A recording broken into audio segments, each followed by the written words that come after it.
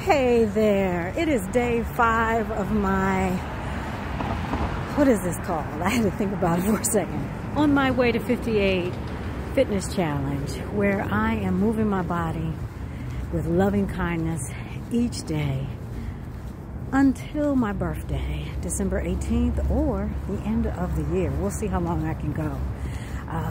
Today, I decided to move my body by walking in my neighborhood, and it's really given me an opportunity to feel gratitude for the fact that I can walk in my neighborhood and that I feel good in my body and I feel safe in my body, and that is a blessing, and I'm grateful for that.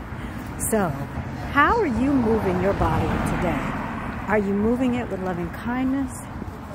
And if you are not, how can you slow down and offer yourself freedom today, with that freedom being loving kindness? Maybe you can let go of the need to judge. Maybe you can let go of the need to pressure yourself to do more than what you are able to do. But whatever it is, put some loving kindness on it, because you deserve it. We all do. I will see you tomorrow. I'm going to finish my walk and get some stretching in at home.